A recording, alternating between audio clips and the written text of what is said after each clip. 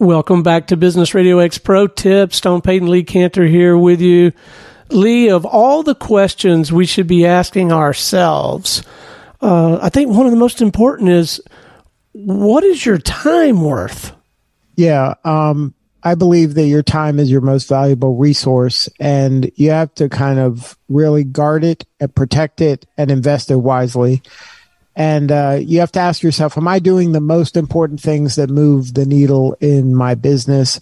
Is this something I should be doing? Is this something I should be delegating?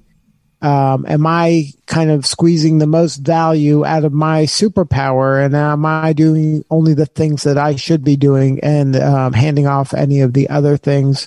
I think one of the biggest investments you can make as soon as you can afford it is to delegate kind of the non-money making tasks to other people.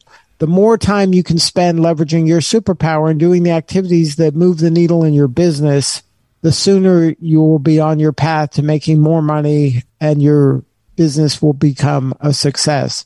So do some sort of audit. Make sure that you're investing your time in the right places, and make sure that you're not just doing things just because you used to do them or no one else can do them. Invest in other people, delegate as much as you can, and just focus on the things that are going to move the needle in your business. That's time well invested.